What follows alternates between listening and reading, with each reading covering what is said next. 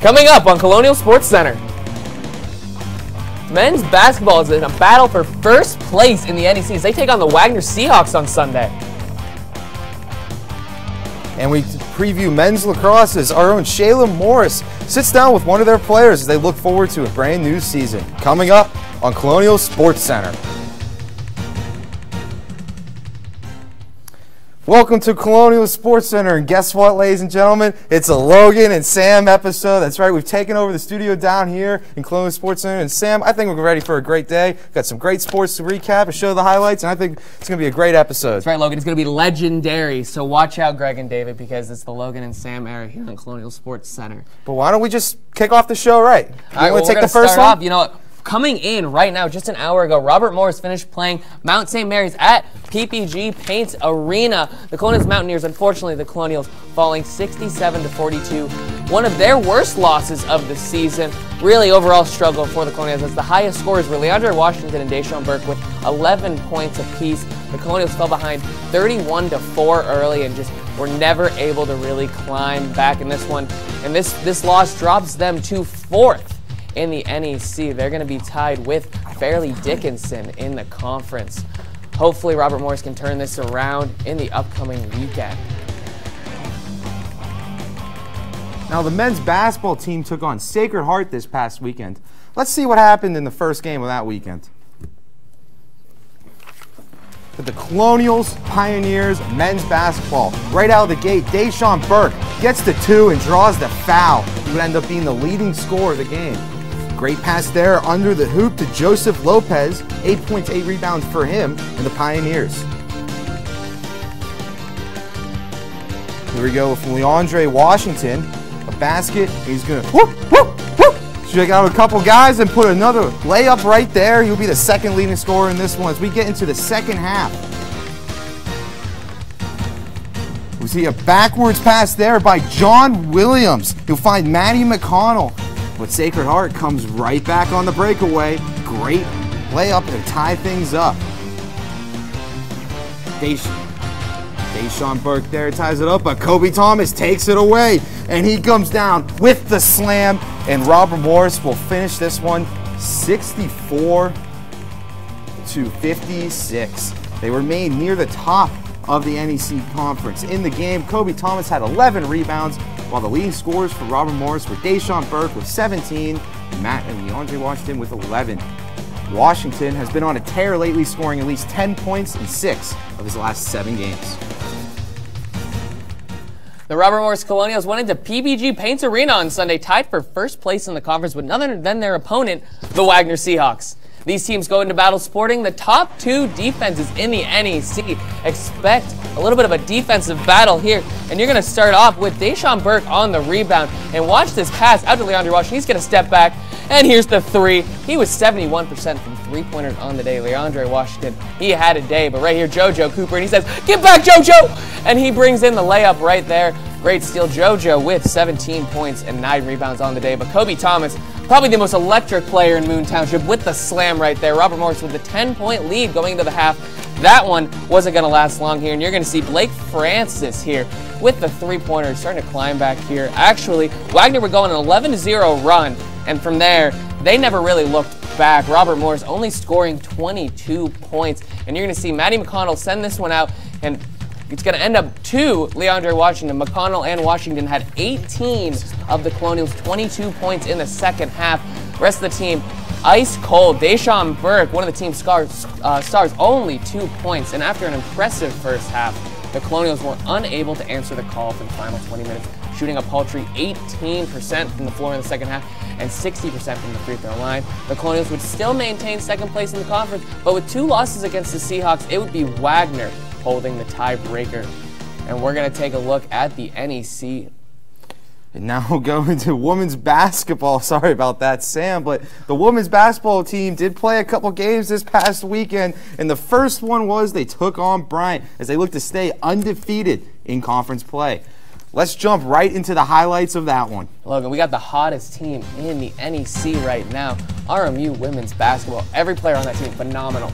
We see Colonials and Bryant is actually going to jump out to an early lead here. You saw a 9-2 at one point, but you can't sleep on those Colonials. You see a layup there. They have the lead all of a sudden at the end of the first quarter. And now we get into the second one, and the Colonials are going to come right back. We see a three-pointer, two-pointer at the top of the key. And now all of a sudden they have a 32-20 lead with the end of the second. Now we get into the third quarter. Colonials still leading by 15 now. See a three. Oh, what is amazing, another three. They can't be stopped. They just hit them one after the other as we get to the end of the third quarter and we go into the fourth, 60-39 at the beginning of the fourth quarter. And the women's team was going to end up going on to defeat Bryant by a score of 72-49. The leading scorer in the game was Hanoka Ikamatsu as she had 16 points. Also scoring double digits for Robert Morris were Megan Callahan and Jocelyn Jones, who each had 12, and Megan Smith with 10. The fiery hot women's basketball team appears to be unstoppable. Their brick wall of a defense is ranked the 17th best in the entire country, and ESPN Bracketology has Charlie Biscalia's squad as a 15 seed, which would be a first for the program. Their latest opponent was the Central Connecticut State Blue Devil, who came in rocking a 2-16 record as the second worst team in the conference. They're going to start off here. Kiana Patterson with the bucket. That was going to be one of the two she made all night, Logan. And here come the Colonials here. They're going to keep firing back and forth shots here, but Central Connecticut staying tight through the first 10 minutes of play, and then Robert Morris decided they're going to kick it into gear. Jocelyn Jones, she misses the first one, but she comes back with the layup there, and then you're going to see Jocelyn Jones with the three-point shot right here. That's going to be that's her 5 for the night. She was quiet, but it didn't matter because the rest of that team, Logan, unstoppable. They just like kept the firing. Bryant game, they fell behind a little bit early, so they stayed close, and they got hot from the threes, and they pulled away. And at the center of it all, Megan Smith, she had 22 points, astounding here. And you're going to go into the fourth quarter. This is when the freshmen take over. You're going to see Megan Callahan. You're going to see Hanoka Ikamatsu, Nina Augustin, everyone getting in the action. Callahan with 11, Ikamatsu, one of the best shooters in the NEC. She finished with 8 points on the day. And Robert Morris would go put the Blue Devils away, 66-47. The Colonials defense was ultimately too much to handle. And again, Robert Morris here, that is their 9th in a row, and they are going to remain undefeated in conference play. Now, Sam mentioned that the Colonials have been, more than hot lately as they've won 9-0 and undefeated in the conference rankings. In fact, they've been ranked for the first time in a mid-major poll. It's just the second time in history and the first time since 2011. As we take a look at College Insider's women's mid-majors, Colonials right there at number 24, and that's partly due to what a phenomenal defense. We're in their top 15 in both scoring defense and shooting percentage. And of course, Sam mentioned the hot shot freshman that is Hanoka Ikamatsu, who is shooting 49.8% from the three-point line. That is good for second in the entire country. And we talked about the phenomenal play that she's had in the NEC, but in second in the whole country. And Sam, I mean, that's got to be something that's just been a huge factor in how the offense of the Colonials has really taken off here in this one. Yeah, Logan, you're right. I mean, the team is absolutely unstoppable right now. And right now, their biggest challenge this weekend, Saturday, against St. Francis. They win that, they're looking to be undefeated in conference play. But we're going to send it to Shayla Morris, who's there with our special guest right now. Shayla, who do you got with you? Hi, everyone. I have with me today Adrian Torek-Orrick, who is a senior on our men's lacrosse team. How are you doing, Adrian? Well, thank you. How are you? Good. So, stay tuned on Colonial Sports Center as we're going to talk with Adrian, and we're going to go to Sam and Logan as they're going to talk about men's hockey this past weekend. They call me Maxie, but I prefer tripod. I was your above-average four-legged homie, and then wham-bam minivan. Some people pity me. Now that's lame. I still run, fetch, and swim. And the ladies love me. I'm the ultimate wingman. Just don't ask me to high five.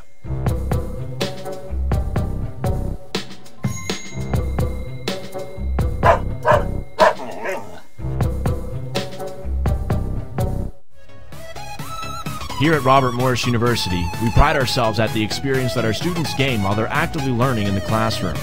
Some even come back to share that knowledge with new students. I never dreamed that I'd be back here. I'm having so much fun. I'm doing a lot of what I was trained to do and what I went to school for. The Colonial Sports Network is a great opportunity for students to learn real job skills in sports programming. To be able to see what the students want to make of it, because it can be anything that they want. I love being here, seeing students, seeing myself in the students that work with me, and I'm really blessed to have so much talent to work with. It's really amazing. To be able to see students become successful after Upper Morris is really cool. Join the Colonial Sports Network team and expand your future today.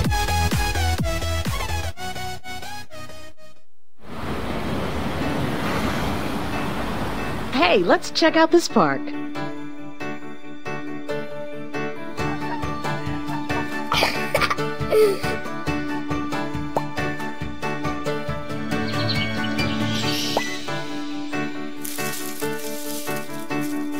Oh, wow, that's really cool.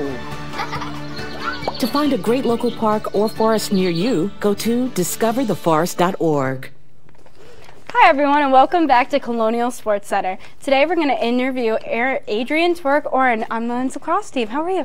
Phenomenal. Good. So, since your freshman year, you consistently managed to be one of the top 5 scorers in your team in the NEC, and what's that like for you? I think it's, it means the world to me to be able to go out there and be successful. Obviously, we work hard day in and day out to, put the ball in the back of the net. But ultimately, I wouldn't be able to do that with any of my teammates. I've been blessed. I played alongside a lot of phenomenal players, and I think I owe a lot of my successes to them. And what motivates you to strive for the success in your career? Because it's not easy to go out there every season and be consistently a top scorer. No, so I think one of our team mottos is earn it every day, and throughout the years that I've been on the team, right, we've always talked about this thing, trying to get 1% better every day. And I think it's just constantly, never be satisfied with where you are. Don't get complacent. Just constantly strive to push a little bit harder and be a little bit better. Which is great. So this year you're a senior on the lacrosse team, a final season. So what would freshman Adrian tell senior Adrian now? Freshman Adrian tell senior Adrian now, just keep trust the process, keep working hard, right? And I think just stay true to it, enjoy it, and enjoy every experience that you have, because before you know it, the days start winding down, and that's pretty much it. Just enjoy every moment. Don't take anything for granted. And what's it feel like to be going into your final senior season? What hopes do you have for this season, it being your last one? It's exciting. I think we returned a lot of phenomenal players, right? A lot of the guys, we're teaming with opportunity, and I think that's something that a lot of guys are really grasping, and we have that opportunity to really go and make a splash in NEC, but also get that first NCAA berth, which this program hasn't had before. So I think just continue on and just keep trying to get better. And the NCAA berth is something that has consistently haunted this team. So what are you going to do to try and change that this season? No, I think we have, like I said, we have a great group of guys who are really been trusting the process. And when we started off, we have a big senior class, and we started off right. Our first season we went 3-11, only 3 wins, whereas last year I think we were 9-7. So we've constantly been, setting the bar just a little bit higher, and hopefully we'll be able to, climb right over it. And is there anyone that we're not expecting to see come out and perform as well this season? Someone that's kind of like a quiet player, but we're expecting to make it big this year? I think all of our freshmen are talented. A lot of the sophomores that are returning, right, guys that have built their game in the off season, in the fall, and I think a lot of the younger guys have really shown a lot of improvement. And whether it be the youngest guy or the oldest guy on our team, all the guys have gotten better. So I think just keep an eye on us, because we're the underdogs, and hopefully, like I said, we'll be making a big splash this season. And this team has depth in offensive proposition. So what do players like Ryan Smith and Tyler Gibson and many more, how are they going to help you progress this season into the NCAA tournament?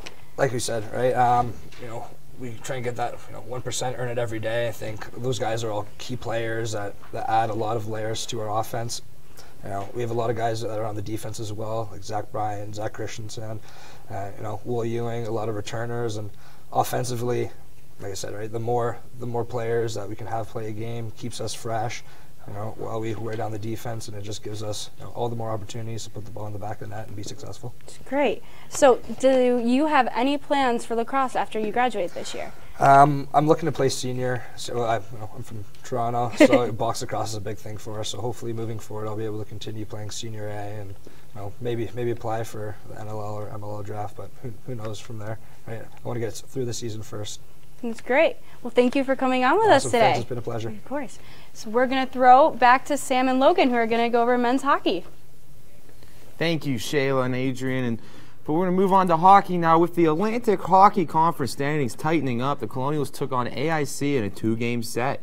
Let's get right into the first one right now. Unfortunately for the Colonials, they would drop the first of 2 against AIC by a score of 3-1. In the game, Jacob Coleman would score the only goal for Robert Morris. Morris fell behind 2-0 early and failed to recover. Francis Marat had just 17 saves in the entire game.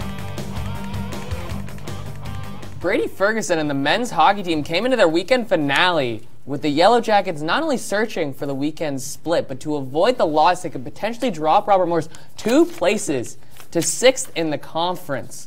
It was Francis Marat to start net for the Colonials, but he wouldn't last for long.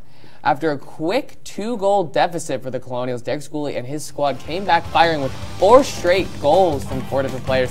Alex Tonge would add the power play dagger with just 41 seconds, and the Colonials would hold tight to their 4th place positioning in the conference, while the Yellow Jackets would drop to 6th in the conference. We're going to go to a quick break, but when we come back, don't go anywhere. We're going to talk about upcoming games and look at what was an exciting week in Robert Morris Athletics. Stay tuned.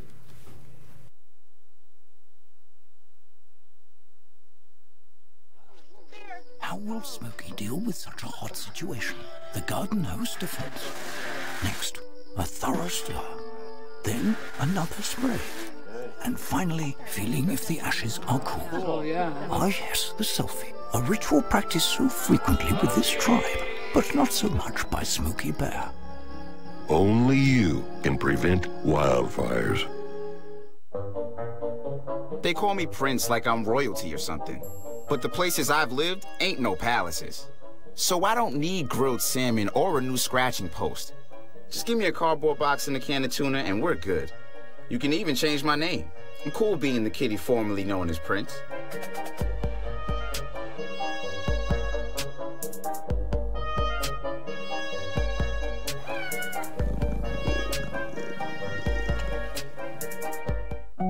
They told me a bottle couldn't dream. That I would never become a superhero.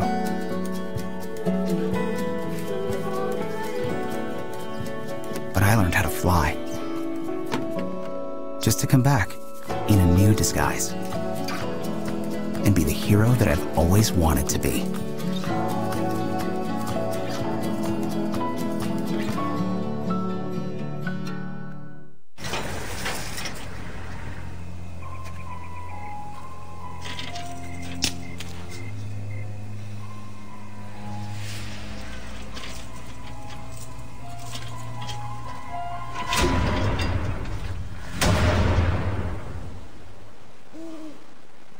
If you don't fix them, sparks from dragging tow chains could cause a wildfire, and that could be scary.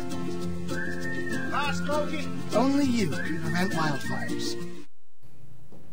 Welcome back to Colonial Sports Center, the special edition Logan and Sam episode as we get right into women's hockey now. As women's hockey took on Penn State in a 2-game set this past weekend. Let's look and find out what happened in the first game on Friday. Colonials, Nittany Lions coming out. It's fight night as they battle for the puck in the corner. Robert Morris is going to come away with it and is going to set up the first goal for Kirsten Welsh. Welsh, one of the top players for the Colonials, as she has been really since she joined the team. As we get now into the second period, well, Robert Morris was up 1-0, and we're going to see another goal here by Robert Morris with Natalie Fraser, but it's going to be overturned. But the Colonials are going to come out and shot there by Kirsten Welsh, her second one of the game and the second one for the Colonials after the overturned goal by Fraser. And now we get into the Robert Morris again. Nittany Lions going to come right back and they're going to put one on the board. All of a sudden they're on down 1. We've got a whole new game. A very, very quick goal into the third period. Here we go. The Nittany Lions are going to bring the puck up the ice. And one more shot, one more goal, and that will tie everything up 2-2. Kirsten Welsh with 2 goals for Robert Morris. Elijah Milne-Price made 19 saves in the contest while giving up 2 goals. Robert Morris did manage to outshoot Penn State 29-21 in the game. RMU women's hockey has now tied the Nittany Lions of Penn State in all 3 of their matchups this season. The team has battled with RMU all season, and as the battle heads into its finale, these 2 foes are both looking for their first win in the final game of the season series. Who will claim victorious in this one? We will see, and it was the annual Teddy Bear Toss here in the Skate for the Cure weekend at the Colonials Arena. And who's going to send it in? None other than Amber Rennie off the tip, shot from Kirsten Welsh there, and Welsh having a game, but it was Rennie who sent that one. You'll hear more from Welsh later as the Teddy Bears rain Teddy Bear flying. Ice. Teddy Bears go flying on the ice. And all those teddy bears would end up going to the UPMC Children's Center. But we're going to keep going here. Penn State comes right back. Kelsey Crow sends that one in to tie it up. And off the deflection, off the shot from Brooke Madsen here. But then, third period here, you're going to see Kirsten Welsh sends a rocket. And that will be the deciding goal here. 4-2 was your final score in this one. And despite not having Brittany Howard for their 2nd straight game, RMU would end the weekend with their first win of the season against the Nittany Lions. Kirsten Welsh would add 1 goal and 2 assists to her impressive weekend that saw her put up 2 goals the night before, bringing her total to 5 points. And we're going to take a look at the standings here. And with the win, Robert Morris would remain tied for first place with Mercyhurst with 21 points as the 2 teams head for a crash course on the second to last weekend of the season on February 16th that could decide who wins the conference. Not too far behind is the Syracuse Orange, as it appears to be a 3-man race for the conference championship as we enter the final month of the regular season. Logan, very exciting here. Robert Morris, though, in more of a battle than they expect. Of course, I mean, that collision course, that's going to be a game to watch for the year with Mercyhurst. I mean, those 2 teams, that's the game that's going to decide the conference, it looks like. But moving on to some more exciting news, Robert Morris inducted 10 former athletes into the RMU Athletic Hall of Fame. The class of 2017 brings membership in the RMU Athletic Hall of Fame to 127 individuals in 2 teams. Some notables in this class include Alex DeMichael, who has compiled 330 career tackles, which ranks 2nd all-time in program history. He also set a single-season school record for tackles with 116, a total that was passed in 2013. And Betsy Pusker, who is the veteran being inducted into the Hall of Fame, as she was in 1985 and 1986. She averaged a double-double with 17.8 points and 10.5 rebounds and 91 steals in just 28 games. That average of 3.3 points per game is tied for 2nd in the RMU single-season record book. Robert Morris has completed their 5th and 6th hiring since almost the entire staff left the team at the beginning of January. Rafael Tolentino, a former high school coach in Orlando, Florida, will serve as the team's new defensive line coach, while Delbert Tyler, a former graduate assistant at Eastern Michigan, will serve as his assistant defensive line coach. Tyler was a former linebacker at Hampton University, where he served under new RMU head coach Bernard Clark, who was the linebackers coach at the time, whereas Tolentino served in the United States Air Force before he began his coaching career. There he earned the Good Conduct and Air Force Commendation medals. Clark believes that Tolentino's military experience and Tyler's success at linebacker will provide valuable insight for the team. And we're going to go to a quick break, but when we come back, Logan, we're getting towards the end of the Logan and Sam CSC Spectacular. But we're not done yet. What do we got coming up? Oh, we got all the games coming up, and we got more coming up. I mean, this episode, we talked about the Hall of Fame. This episode is going to go down the Logan and Sam episode of the Age for CSC. And we got a video you're going to want to see. It's the week in Robert Morris sports. All the excitement, all the best moments from this week in Robert Morris are going to come up. We're going to finish the show with a bang. Don't go anywhere. Colonial Sports Center coming right back. It appears these hot ashes are about to be dumped, which could possibly start a wildfire. How will Smokey deal with such a hot situation? The garden hose defense. Next, a thorough stir. then another spray. And finally, feeling if the ashes are cool. Oh, yeah. Ah, yes, the selfie. A ritual practiced so frequently with this tribe, but not so much by Smokey Bear. Only you can prevent wildfires. They call me Prince like I'm royalty or something. But the places I've lived ain't no palaces. So I don't need grilled salmon or a new scratching post. Just give me a cardboard box and a can of tuna and we're good. You can even change my name. I'm cool being the kitty formerly known as Prince.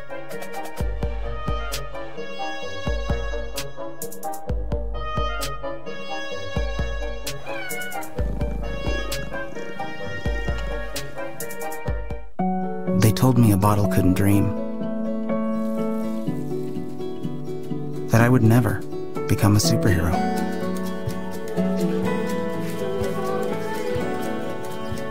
But I learned how to fly. Just to come back in a new disguise. And be the hero that I've always wanted to be.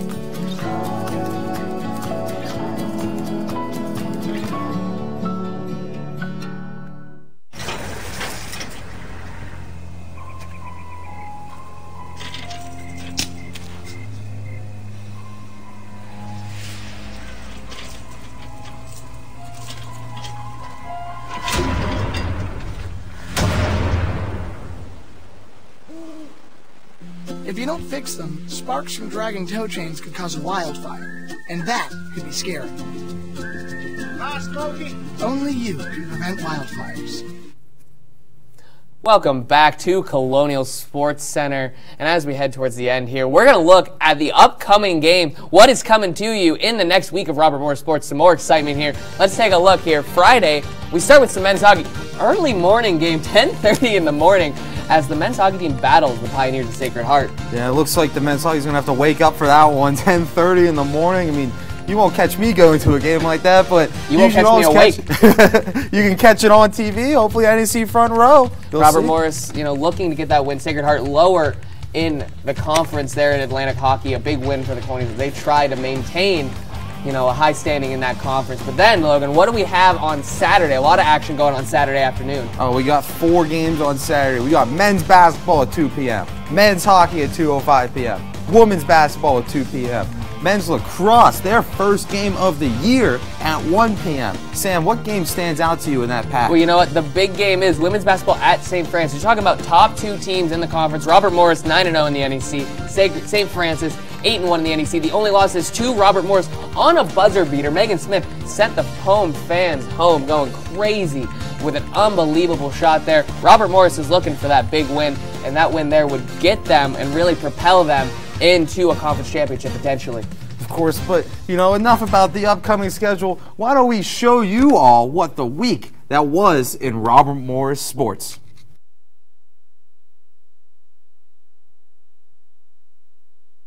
Difficulties, but guess what? We did show you what week this was with all of the highlights covers that we had in the Sam and Logan special. And you know what? This is a once-in-a-lifetime thing. You're seeing the two of us going at it, and what an exciting week that was for us here, Logan and Sam, the Spectacular. But let's talk about some exciting Robert Morris sports coming up. Men's basketball, they took the loss to Mount St. Mary's. Logan, you're the men's basketball expert here. If you can follow him on RMU Century Media, a lot of great pieces there. What does Robert Morris need to do this weekend to get the win?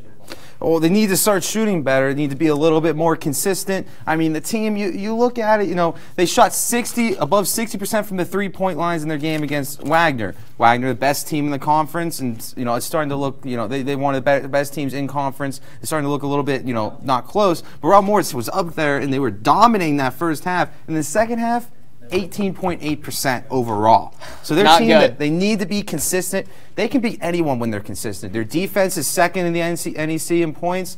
Their offense is up there. The team is one of the best teams that we have. One stat that I keep throwing out there, 4 games in a row, first time since the 90s, Robert Morris scored 80 points consecutively, and their offense hasn't even been the strength of the team. It's been their defense. So they have a lot of youth. They're a team that can compete with anyone. They just need to be consistent. And you know what? We will have to wait and see what happens with Robert Morris men's basketball. And thank you, Logan. It's been a pleasure coming on with you. It's always a pleasure. Hopefully it's always they don't kick us pleasure. off after this show. But thank you so much for tuning in. You can catch more Colonial Sports Center with Greg and David next week here.